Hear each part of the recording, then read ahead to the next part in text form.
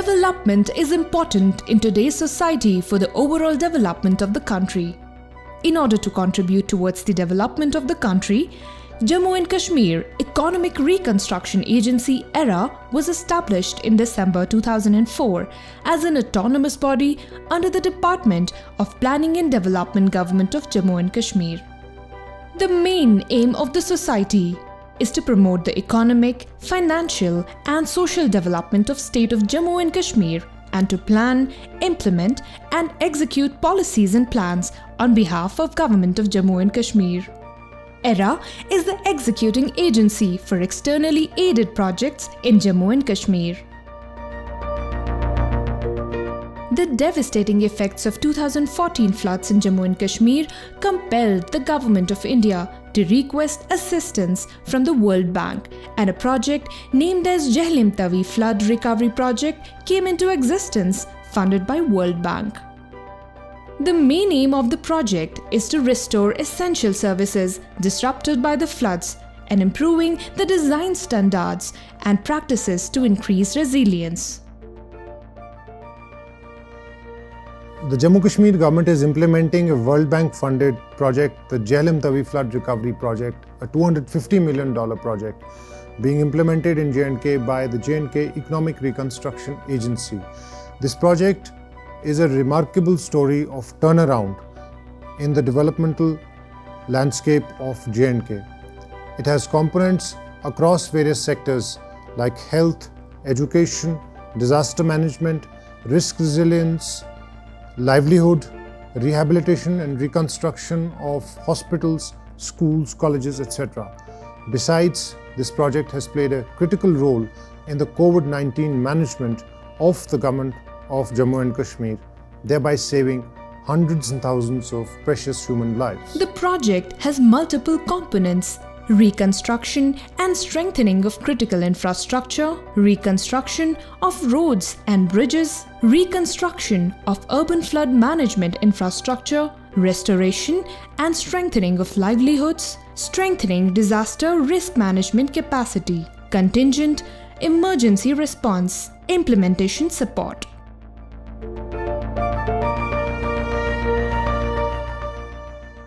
Under the 6 different components of the project JTFRP funded by World Bank, the various projects and sub-projects have been implemented and executed on fast-track basis with a remarkable progress across the various project parameters.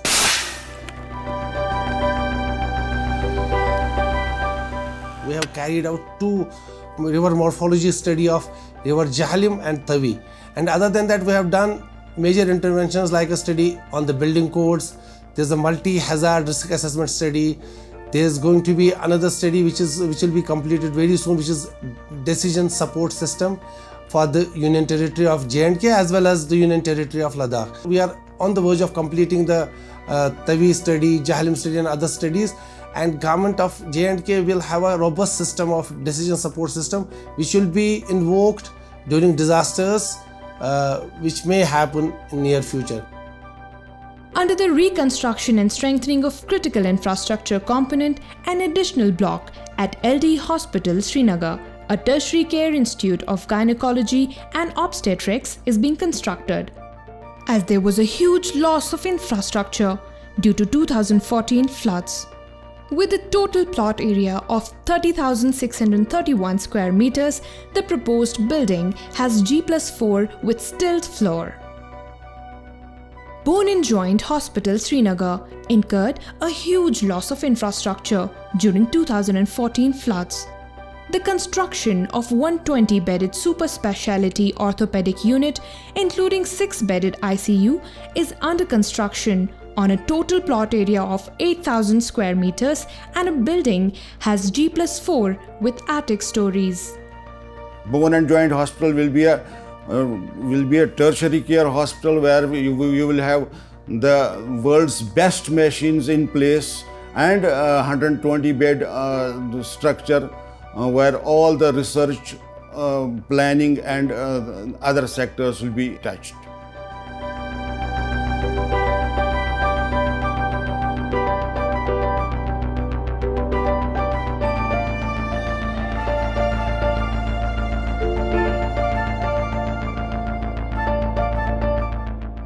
The major sub-projects being executed by the JTFRP funded by World Bank under the reconstruction and strengthening of critical infrastructure component include construction of administrative block and store building at Fire and Emergency Services Headquarters, Batamalu, Srinagar.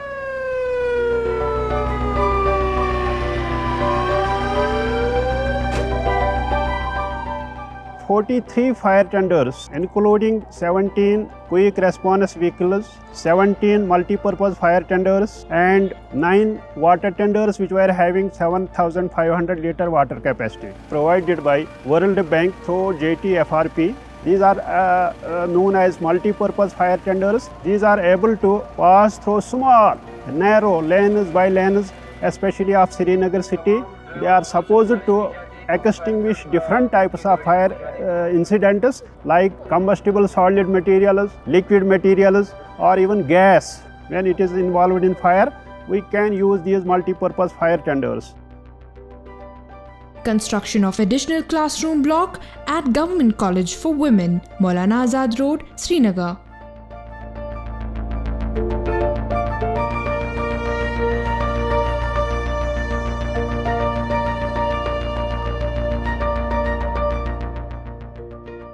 Construction of Science Block at Amar Singh College, Srinagar.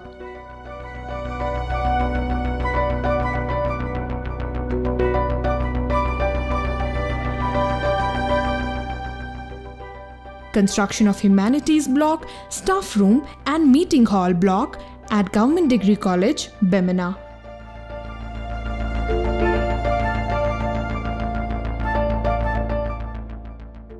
Construction of Administrative Block at Government Degree College for Women at Anantnag.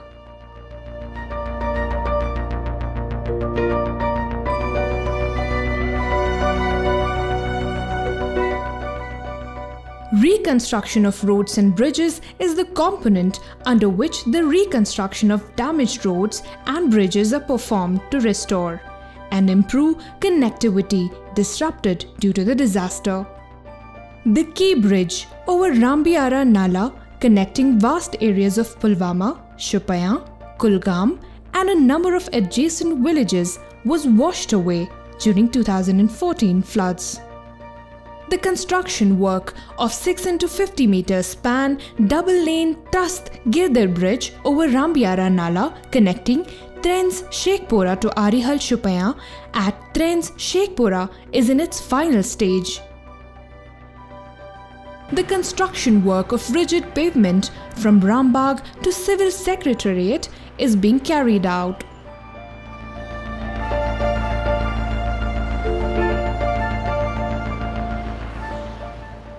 We are presently constructing 6 number roads which were previously submerged in floods of 2014. We have upgraded that, we are upgrading that.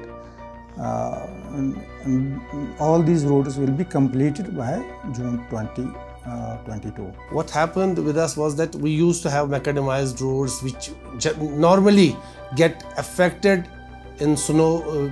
With a small snowfall, the roads get affected. But the rigid pavement has actually sustained through the last heavy snowfall of 2020-21. And I am sure that it is going to last for at least 10 years. And this is a major intervention in the road network of the city of Srinagar.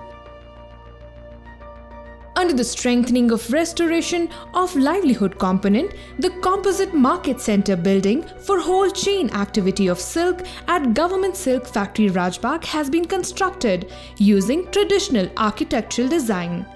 The building is equipped with latest equipments like twister and other preparatory equipments for silk yarn processing. With the help of these equipments, we are able to increase the production up to 1.5 lakh meters initially in a single phase, and there is possibility we can increase our production up to 4.50 lakh meters in 3 shifts annually. Before floods, we were having only 8 varieties of silk. After inaugurations from last 4-5 months, we are able to increase 16 varieties. That means in future there is possibility we can move up to 30 varieties also. And with the help of these machines, there is possibility that we can provide employment to the youth. The restoration and repair work of government woolen mill is almost completed at both Bemina and Rajbagh.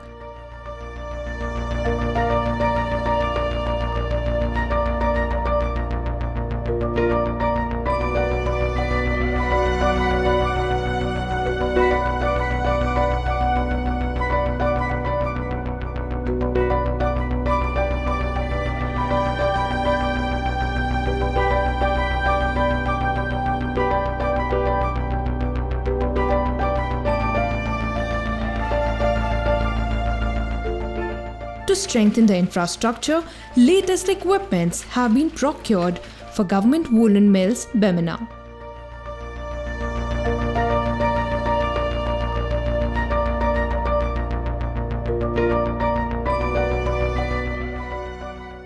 Recently, one of the major successes of the Jhelum Tavi flood recovery project was the incorporation of Srinagar city as a creative cities network by the UNESCO. In order to upgrade the skill levels of the artisans associated with handicrafts of embroidery and papier-mâché, Jhelum Tavi Flood Recovery Project has developed 2 handicraft clusters at Noorbagh for embroidery and Zadibal for papier-mâché, in which the skills of more than 1250 artisans are being enhanced in the area of product development, design, innovations, color schemes, managerial training and artisan-owned associations and development. First time a comprehensive artisan database survey was completed for the whole Union Territory of J&K. So we'll have a detailed database of all the artisans working in the whole Union Territory of J&K. We have registered these 600 artisans into a producer collective, which would be owned and managed by these artisans. So the benefit of this project is that the artisans would be the shareholders, they would be the owners. The project has helped artisans to utilize their skills in product development workshops. So during product development workshops, artisans explore as many as possibilities, like in terms of colors, designs, fabrics, so that they can compete to the market, which the trends that are ongoing in the market, so that they can compete that. The main objective of the restoration of urban flood management infrastructure component is to strengthen and reinforce the existing weak and vulnerable flood control infrastructure. In this effort, rehabilitation and renovation of stormwater pumping stations in Srinagar municipal areas is primarily done. Stormwater drainage scheme Nadru, Srinagar, which consists of a pumping station near Pir Bagh Bridge adjacent to the flood spill channel, where latest electromechanical machinery is installed for effective dewatering. Another storm water drainage scheme, Bonpura Padshahi Bagh, consists of 1 pumping station MPS at Padshahi Bagh and 1 intermediate pumping station IPS at Bonpura. The sub-project caters areas in Padshahi Bagh, Mehjur Nagar, Hafiz Colony, Bonpura and Nogam, which works out to be 121 hectares. The project installed oxygen plants and medical gas pipeline system at 30 hospitals of UT of Jammu and Kashmir. In the initial 3.5 years of 3.5 years of this project, there was a total disbursement of 17 crores only. However, during the last 2 years, the total disbursement under the project has reached 900 crores, which means almost we are disbursing 20 to 30 crore rupees per month. So this is also, I'm pleased to inform that this project has been one of the top most projects funded by World Bank in the whole country in terms of disbursement for the last 1 year. The Jammu and Kashmir Economic Reconstruction Agency has made sure that the public feedback mechanisms, the various aspects of implementation, for example, the social impacts and the environmental impact assessments of each and every sub-project are carried out in a robust, effective and efficient manner to make sure that the World Bank funded projects are implemented to the best of the benefit of the population of Jammu and Kashmir. We have always realized that this is a difficult project to implement. It's in a difficult environment. It was an emergency project, which are typically more difficult to do. So the project has been in what we call problem status for a long time. But I have to say that I'm deeply impressed with the turnaround that we have seen in the last 2.5 years. And now seeing the work on the ground has really inspired me and my team. In all the places we visited, it was so good to hear the positive feedback from the community of, for example, the oxygen plants in remote areas that have been put in place, the district hospital in Srinagar, the kind of equipment that has been provided, state of the art. Frankly, just looking at the district hospital, it is way better than any private hospital that you can imagine. The handicrafts, the work that is underway, all of it is really, it tells a very good story, and I have to commend the ERA team for the hard work. This couldn't have been possible without that. And I have to say on the behalf of the World Bank that we're proud to be associated with this project.